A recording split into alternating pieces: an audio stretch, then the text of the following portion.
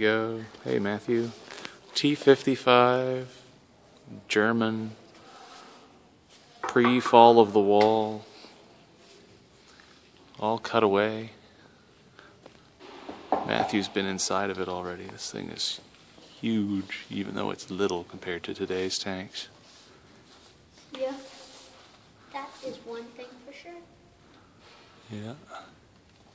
Small, my dad can barely fit in it. Then when he's trying to get out, he has a heck of a time. Yeah, this is tight in here. I would not want to have to fight a war in a Soviet tank. It is not a lot of room in there. There's the engine. Seriously. Back here's Radiator. More parts of the engine compartment. Probably the transmission. I can't see.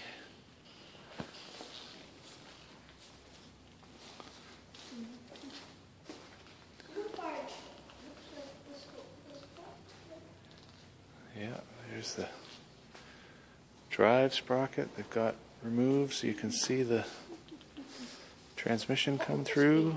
Signal lights.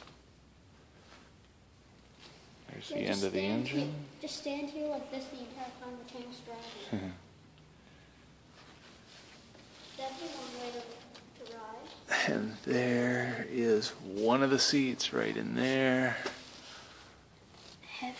And here's the driver's seat in here.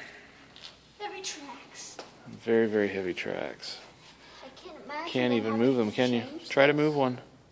I can move it a bit. Just a little bit, just wiggles. Yeah. Can you imagine having to fix that in the middle of a fight? Put a whole new one on.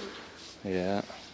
Imagine, and the worst would be if you got hit here and the whole track just came off. Off the top. That'd be a nightmare. Just a nightmare. And there's the gun. What's this? You can see the rifling in this one. Hello? Maybe.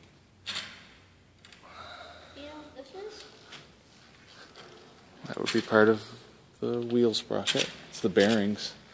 See the roller bearings? Where they go around? Yeah. It helps it roll as smooth as it can, considering how crazy heavy this thing is.